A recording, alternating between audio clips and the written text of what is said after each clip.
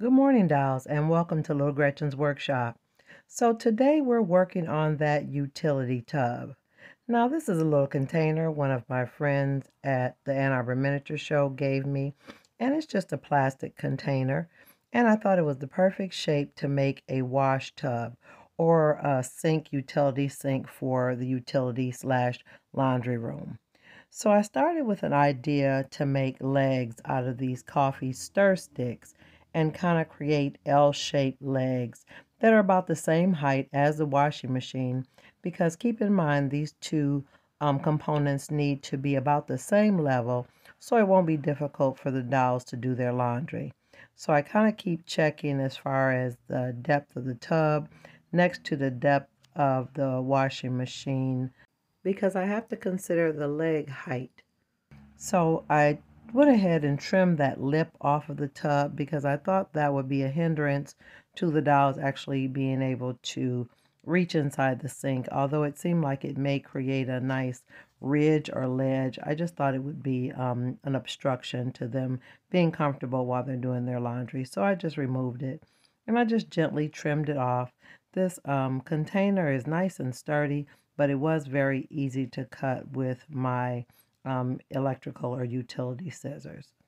So after I trimmed it and got it pretty close to the edge of the tub, I took a moment and trimmed it again to see if I could get a little bit closer so it would be almost flush. And then when I got it as close as I could, I began to sand it. Now I actually was trying to sand off those words on the side. I got a little carried away there and realized I'll just sand the edge or the ridge that I had originally cut, and decided to use something else to remove those words. But I sanded it with a nail file because it was really fine and gave a nice smooth finish. Now, when it came to removing those words off the side of the tub, I opted for my acetone, and it was perfect. 2 swipes and the words were gone. So that was a lot easier, and I didn't have to scrape up my tub. Now, there was a little label on the bottom, and I actually tried to remove it. It wouldn't come off, but I was able to use the acetone to remove the words on that as well. So now the tub is clean, sanded, trimmed, and ready to create the base or the leg. Now, dolls, as I mentioned earlier, I started with the concept of using the coffee stir sticks to create my base or the legs for the bottom of the tub to support it. And I began to trim the length of the tub to create the base. So I fiddled around with the coffee stir sticks and made some L-shaped legs and actually even painted them silver. And then I stopped because I wasn't satisfied with the legs and I began to work on something else. So dolls, these are the supports for some plastic pieces for like model cars. And I had these leftover pieces. And dolls, you know, I tell you all the time I don't throw anything away because I had some ideas for these. These actually look like pipes to me. So I cut some of the pieces apart, the ones that look like maybe they would be faucets or pipes that would go around the sink. And then I brought them over to the tub to see how it looked. This is another instance, dolls, where I tell you, when you're creating miniatures, you have to play. You have to see how things will work or see how they look or see what kind of feeling they give you. And a couple of the pieces looked really good to me. So I separated the sections that looked usable. And again, dolls, I left this portion of the video up to let you see that in the process of making miniatures, there's a lot of trial and error. I guess this video definitely fits in my Trash to Treasure series because these are scraps and remnant pieces left over from other projects. And they're actually the trash to the other projects. This is why I tell you, dolls, don't ever let anyone call your supplies trash.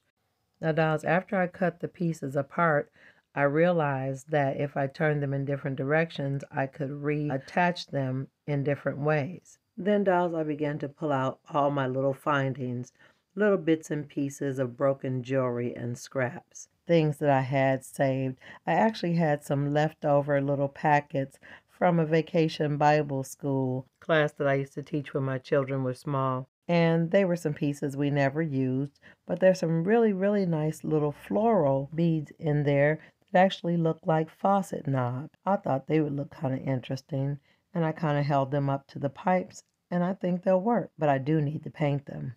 Yeah, I think that looks good. Now, Dolls, back to this tub. So I kept looking at the little silver legs that I made, and I really didn't like them. I had some wooden sticks and then found a picture for my inspiration. I had an idea what I wanted it to look like, and I figured the legs should be black. So I took a handful of the wooden sticks and painted them all black so that they would look like cast iron or wrought iron or some type of metal. I actually painted way more than I needed, but that's what happens when you don't measure. So I took the pieces and actually created what I considered a table with no top. So I made like a platform portion for the tub to sit on, and I originally thought I just wanted it to be a rectangular shape. Now, you see the glue is kind of glumped up in the corners, and I left it there, Dolls, on purpose because, if you look at wrought iron things near the joints or where things are connected, if you look close, you can see the slip between the joints, and it's a little lumpy, so I figured the glue would look fine. So after making the rectangular base, I decided I wanted it to be a more like a capital I shape so that I could put the legs into the corners or the notches where the vertical and the horizontal bars meet. I'll show you what I mean in a moment, Dolls. So I added a little additional glue because after I repositioned it, I kind of lost my footing there. And I made the two horizontal bars closer so that they would be just more stable in the center. So I actually cut me 4 legs, and I did make sure they were the same length, the same height as the legs on the washing machine, so they would hit kind of the same area. And I began to glue them into the notches. And if you can see when I move my hands, what I mean by the notches, and that's going to create a nice strong structure, and it'll make it more balanced. And Dolls, literally, the construction for this little base is just like you would do a table. It's just a smaller, narrower structure. Now here I am adding that little small piece between the legs to stabilize and strengthen the leg structure. And again, a little glue is oozing out, but that's fine because this is wrought iron. Now I did that on both sides and then allowed it to dry before I move on. Now, Dolls, I have a confession to make. That's one of my biggest challenges when I'm making miniatures because the ideas are coming so fast. I want to add the next piece, but I need to allow the other part to dry so it'll be stable. So what I did to divert my attention, I began to paint the parts that were already dry. Dolls' best practice would have been to just leave it alone until it dries and paint the whole thing at the end. Now here I'm just showing you I have added the bars to the front and the back leg. So let's allow that to dry so it'll be good and sturdy. So now that it's dry and I can safely handle it, I can glue the tub to it. So I'm just checking it for height next to the washing machine. Now, Dolls, as you can see, the glue dried clear, but I will be putting an additional coat of black over it.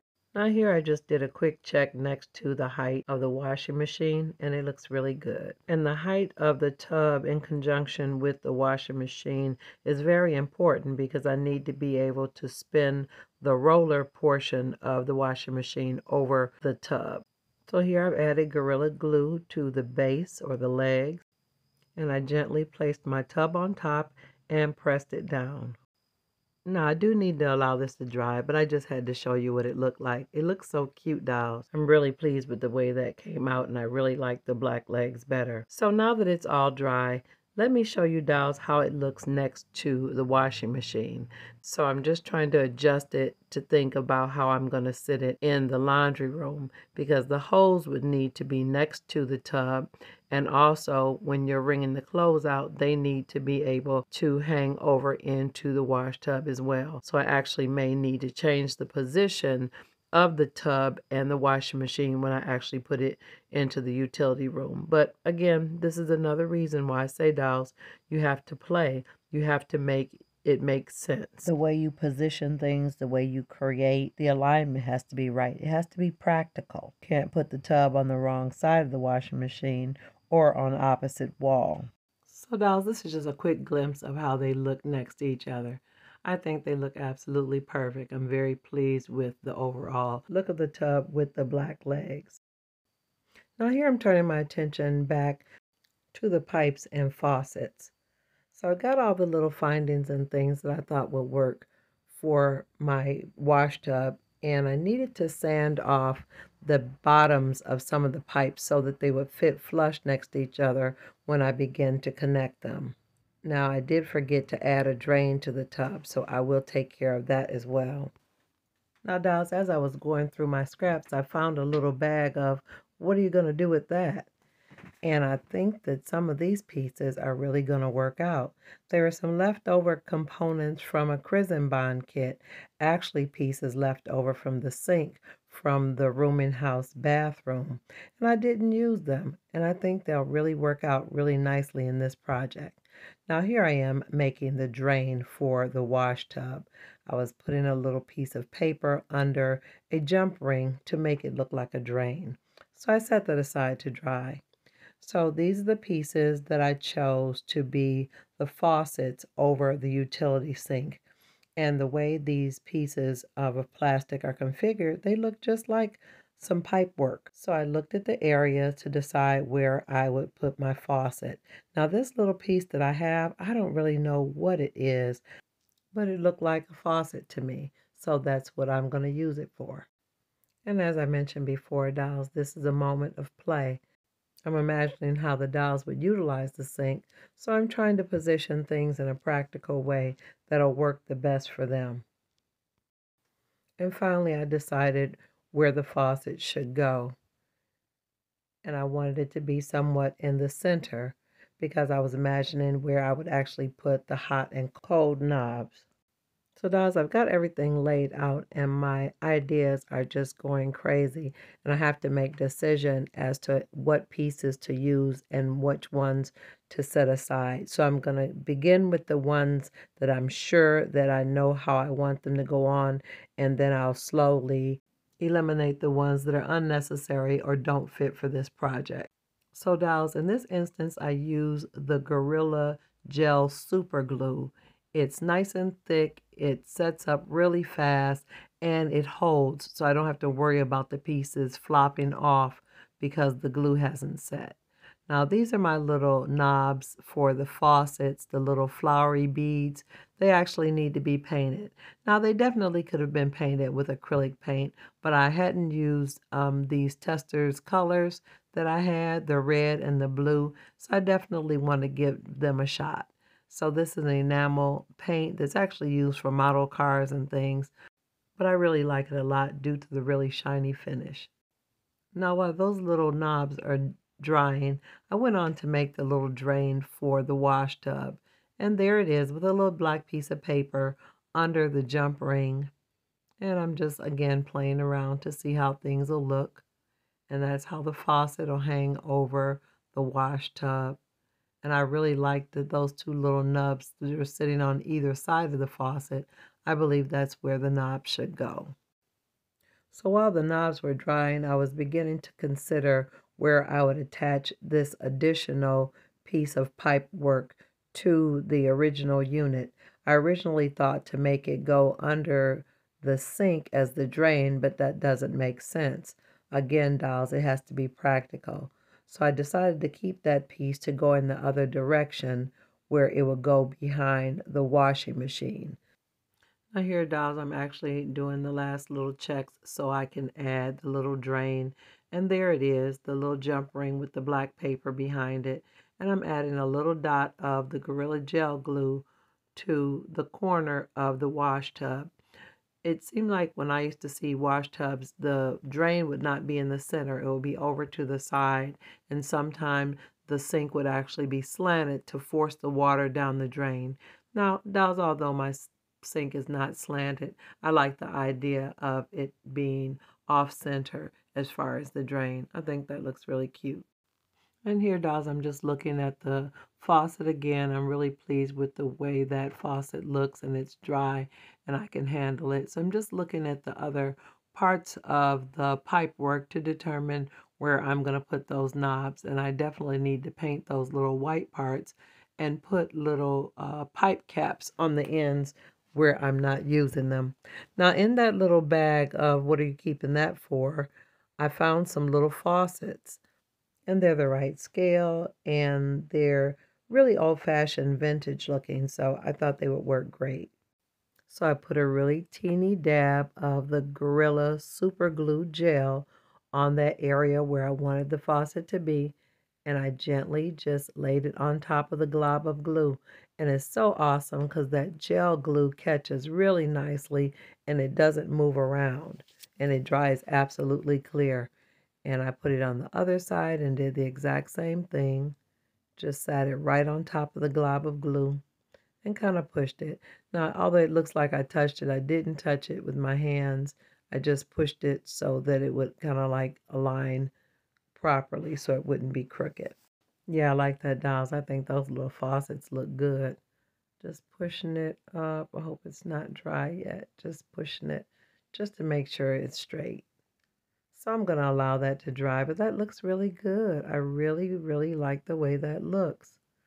But everything definitely looks too bright and clean for a utility room, so you know that distressing is in the future for these pipes. But I will allow them to dry. I have to admit, dolls, I really love projects like this, where I turn something that somebody else would have thrown away into something really lovely. This is why, dolls, you have to develop the eye of a miniaturist so you can see things that other people just don't see. So here, dolls, I'm considering where I'm going to add those red and blue knobs. And I'm also considering where I'm going to attach that additional pipe. But the additional pipes are kind of jagged because when I cut them, they didn't cut clean. So they will need to be sanded. So let's go ahead and add those little red and blue knobs. So they're nice and dry now, and I've decided where I wanted to put them. So again, I'm using my super glue gel and just adding a little dot. I just need a little dab because this stuff works really, really great, and it's going to make a connection that it'll break before it comes off. So I'm picking it up with my little, well, it should be tweezers, but it's actually my wire cutters. So I'm just dropping it on there and tapping it. Okay, and allowing that to dry. That looks good. I love the way that looks. It looks more realistic already. So let me go ahead and put the dabs in where I'm going to put the red ones. And keep in mind, dolls, when you're using the Gorilla Gel Super Glue, you only need a teeny weeny dab, like almost like a pin drop. And it's going to work really, really good. And I'm going to actually tap that just to position it a little bit because it catches really well. But you don't have to use a whole lot to get good adhesion. That looks really, really good. I'm actually truly loving this project, dolls. So while those faucets are drying, I had sanded the two pipes that I wanted to connect and go in the opposite direction. So I sanded them both flat so that I'll get good adhesion between the two joints. And then I took a little cocktail straw and just cut it and then split it up the middle and created like little cuffs. Those little cuffs are going to be the little covers around the joined areas so it'll conceal if any glue oozes out. Now I split the cocktail straw so it fits like a cuff, and I cover the front of the pipe. The back of the pipe will be up against the wall, so I'm not concerned with that. If you're concerned and need it to go all the way around, you may need to use a bigger straw rather than the little cocktail type that I have. Now, dolls, make sure when you make these connections that your pipe pieces are lined up straight. Crooked pipes will destroy the illusion. I guess unless you're doing an abandoned house. And I'm just saying this again, make sure you set it straight before it dries because that glue is unforgiving. If you try to separate it, your piece will break. So make sure you only put it where you absolutely want it to join. So dolls, I think this turned out really nice. So here I am, dolls, adding my tester's silver paint to those joined areas. And I think that turned out really, really nice. Now, always check the ends of your pipes. You see that little white part that needs to be capped off with one of the little straw pieces and painted silver as well. And I will do that before I finish this piece. Now, I did touch up the paint on a couple other areas, but again, that's just preliminary before I go on to do the distressing. Now, I'm not going to do the distressing in this video. I will save that for a later time. I just wanted to get the basic structure together. Now, dolls, in addition to my main structure that goes over the utility sink, I did connect a couple other pieces of the pipework pieces, so again that my whole scene will make sense. So I created a couple more joins to the longer pieces, so I'll be able to run it into a part of the room that will lead to the actual water source. So using the same technique that I used on my main faucet part, creating the join and putting the connector there, making sure it's straight and allowing it to dry in place. And after it dried in place, I painted it. Now, dolls, if you've enjoyed this video today, definitely let me know in the comments. Also, like, share, and subscribe. And always look for me on Mondays and Wednesdays after 7:30 p.m. Eastern Standard Time. As usual, I always enjoy creating these videos for you, dolls, and I have so much more in store for you in the upcoming weeks. So make sure you stay tuned so you don't miss the next episode of Little Gretchen's Workshop. Bye-bye now, dolls.